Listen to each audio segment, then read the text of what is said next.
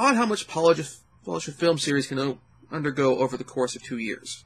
The first installment in the Yakuza Papers series of films came out in 1973. This film, the final installment in the pentalogy, came out in 1974.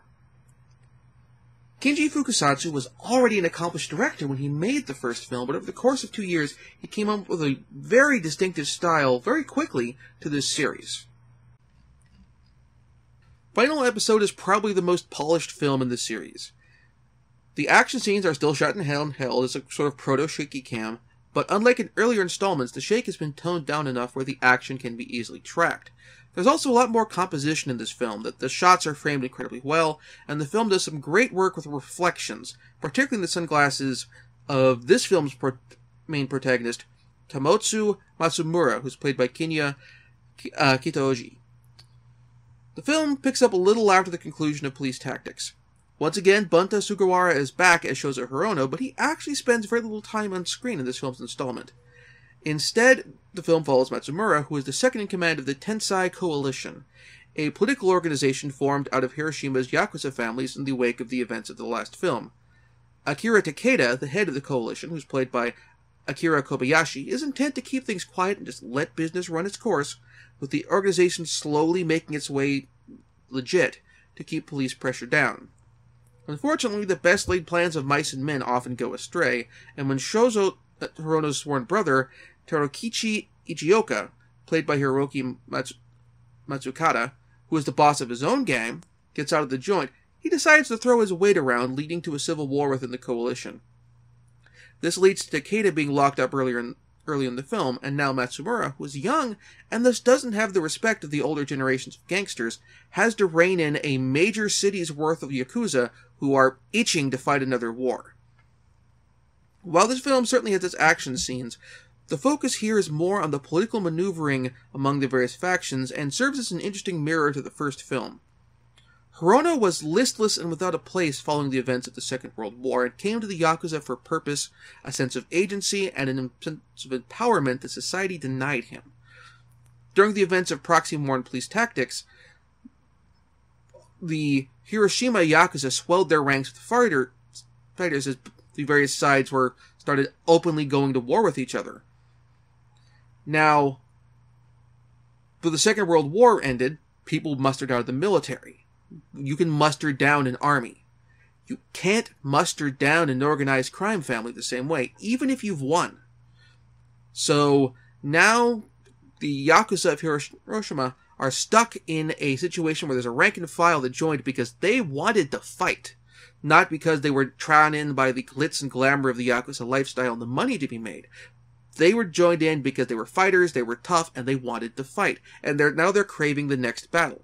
Meanwhile, the higher ranks are so distant from the fighting and in many ways much more safe than the people at the ground level that they're willing to throw away their lives of their subordinates for a quick power grab, thus creating a situation where violence and bloodshed is bound to happen again.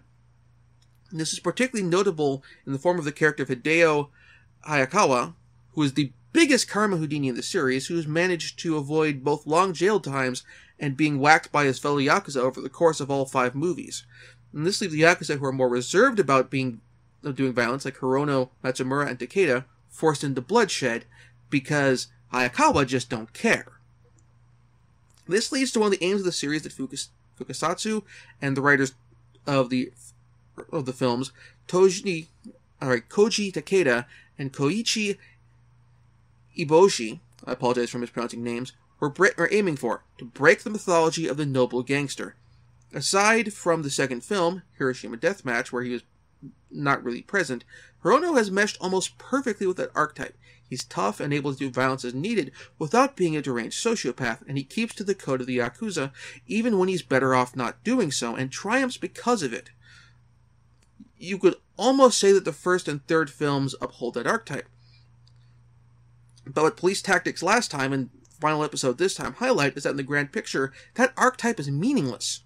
Sticking to that ideal denies you agency and renders you powerless as compared to those who are not willing to hold to that ideal. Conniving bosses will throw your life away if they outrank you, and will manipulate your belief in those ideals if they are your equals. Violent underlings in your organization or others will draw you into unnecessary fights no matter how hard you try to get them to change their mind, and particularly if they are extremely violent or if they are cynical or sociopathic. You can't necessarily get them to believe in the code of the Yakuza in the same way that you do. And so again, you're getting roped into fights that you don't want to get into and getting your hands covered in blood that you can't avoid doing. And this is highlighted most of all in police tactics in this final episode. You're going to end up hurting your civilians that you and the Yakuza as a whole has built all this mythology around you protecting, and eventually they will get sick of you and they will want you to go away. And when that time happens, there's nothing you can do about it.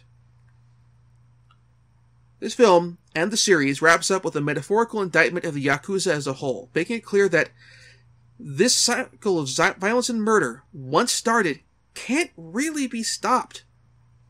As long as the Yakuza exist, the cycle will continue, and the only way for this to end is for either the Yakuza to give up the life and leave the life entirely, or get locked up.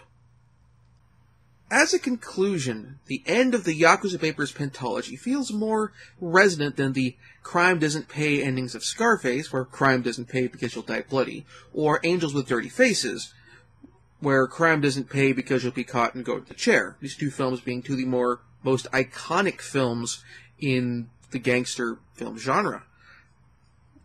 And this is really fits with either version of Scarface, but at this point it would have been the 1930s pre-Hays Code version. In the Yakuza Papers series, crime doesn't pay because you're going to be unhappy and miserable. It's not a case where, you think where you may die, or you may get arrested. Those are things which, if someone chooses to become a gangster, you kind of know going in. But there's still the mindset of, the life of a criminal, of being a gangster, a Yakuza in this case, is seductive and attractive because of the money, because of the power, because of the glamour. But the glamour is just a veneer. Ultimately, Shozo Hirono and the other protagonists of these films, they don't end up happy. Even the ones who survive, then they're miserable. They will spend the rest of their days haunted by the ghosts of their subordinates who died on their watch. No matter how clever, how savvy, how strong, how powerful you are, you're not going to be happy as a gangster, which is, I think, a more resonant and more real sentiment to express, and thus does a much stronger job of shattering the mythology of the gangster than really any of these other films have done. So, this concludes our little coverage of the Yakuza Paper series. Next time, it's been a while since I talked about a cookbook.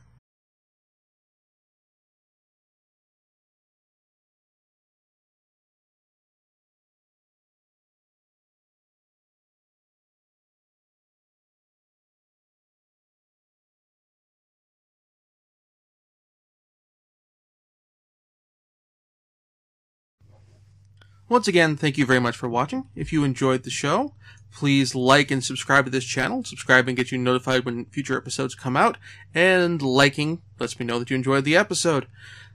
The video on the right will be of the previous episode of Nintendo Power Retrospectives, if you want to go see what I reviewed previously on that show. And the video on the left will take you to the previous episode of Breaking It All Down, well, you'll get to see what I covered there. And below that will be a link to my Patreon page if you wish to back the show.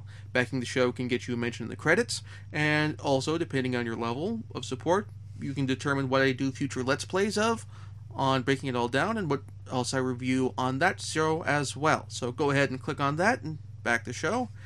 Also, backing the show helps me get the show out more often and improve the production quality of the show, which is good for everybody. Once again, thank you very much for watching, and see you next time.